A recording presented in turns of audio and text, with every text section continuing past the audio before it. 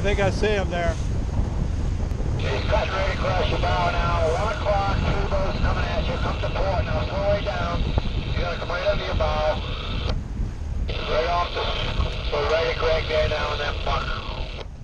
A white shark made a surprise breach when it lunged at shark expert Dr. Greg Skomal during what was supposed to be a routine shark tagging off Wellfleet. Well, we've been routinely going out, as we have the last several years, to go and seek out white sharks for identification and tagging as part of our broader scale research. And so it's not atypical for us to go up to numerous white sharks every day around the water, particularly this time of year, July, August.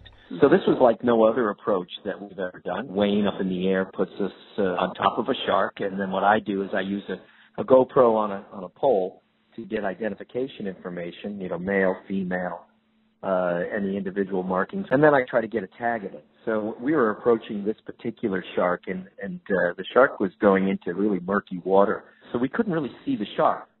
And so I'm looking down, waiting for it to appear so I can videotape it. And suddenly it appears by leaping straight up toward the pulpit, toward my feet. And I look down and I just look really straight into the mouth of a gaping white shark with its teeth baring and its mouth wide open. He came right up and opened his mouth right at my feet.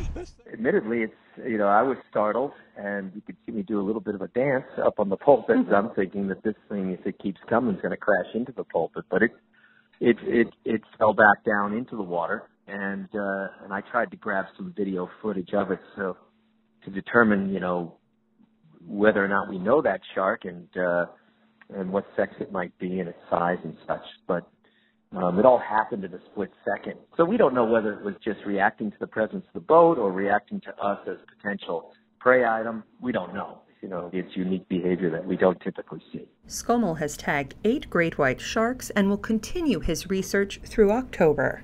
For Cape Media News, I'm Gabrielle Rawson. Wow!